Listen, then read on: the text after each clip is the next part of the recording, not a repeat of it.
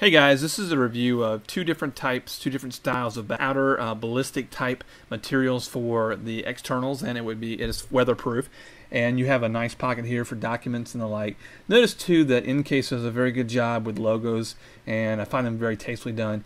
Now this pocket at the top, I really like. It's a bit deep and it's kind of a negative, and I'll show you that in a minute, but it's very useful for the items that you commonly use, smartphone, headphones, stuff like that.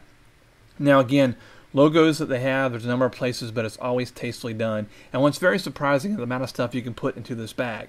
What's a little bit disappointing is the different pockets that you have here, although there are plenty, they feel like the cheap interior that you'd get from a child's backpack. You know, the real cheap ones you used to pick up back for kids that were in grade school. They just didn't seem to be, or feel like they'd be very durable, although I saw no issues over the 2 weeks that I used this pack. And here is that pack at the very top. You can see that once it gets loaded with stuff, it can get in your way if you're trying to load or unload items out of this bag. And this bag does not stand up on its own, so that could really be a negative.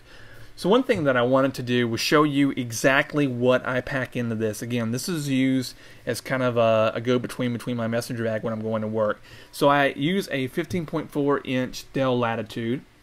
It fits in there fine.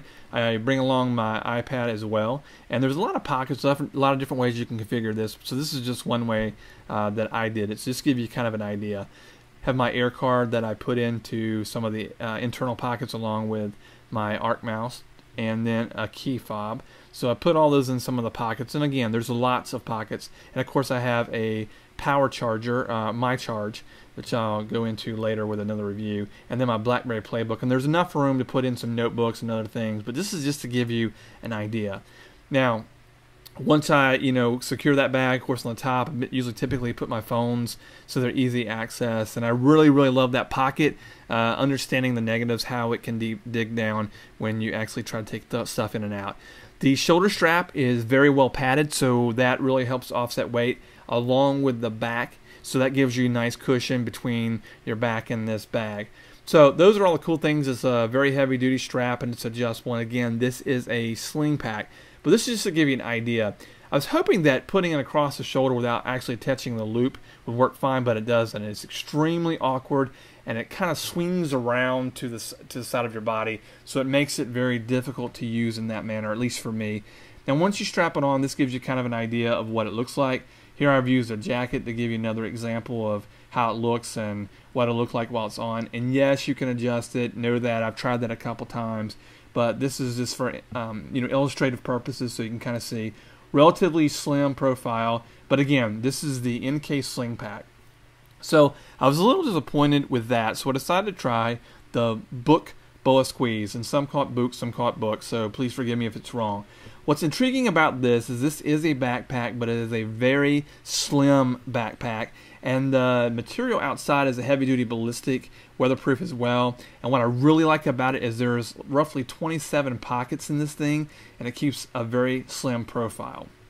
Now, you have two sides, and as you can see I have my headphones and a pen, but you've got two specific spots you can put your pens or pencils or whatever, and there's 3 pockets on this side and another pocket on this side. Again, you want to keep this relatively thin. I haven't really maxed it out, kept a few items in there. And keep in mind that the two bags that I'm reviewing really are for me to use as a go-between bag, so I'm not really pushing the limits of it.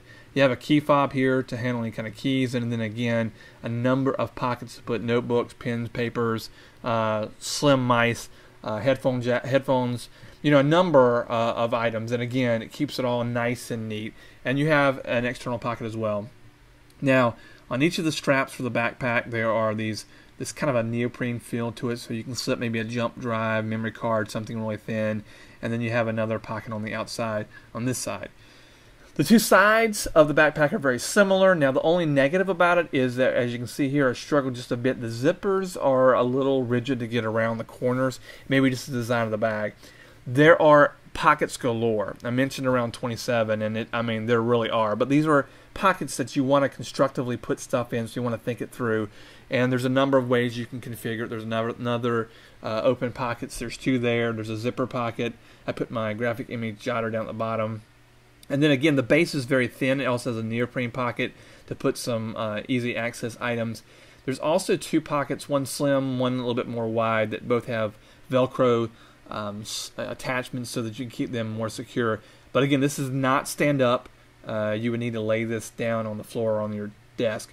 Now again, using the same items just to give you an idea on how I configure this bag, what I put in this bag, and to give you an idea of the profile. I'm using the same number of items. Again, you can configure it any way that's best for you, but this is just to give you an idea because this particular backpack doesn't have a lot of reviews on YouTube, and it's specifically the way it looks when you wear it. So again, I have a 15.4 inch notebook, easily goes in, no problems whatsoever. So if you had a thicker notebook than that, I don't imagine there's too many of those out there, it would work fine. Now what I use this very front pocket for is something like an extra battery pack, and this charger, which I'm going to do a review on it, works out very, very well. Compact, easy, and I think the selling point here is it looks very professional, and it looks it is very slimline. As you can tell here, there's not a lot of bulk to this bag. And again, you can adjust it any way you want to, but this is just to give you kind of an idea of how it looks. And again, from the profile, you can see there is very little bulk to this bag at all. Again, you would not be loading it up with a lot of items, but I hope this helps, and thanks for watching.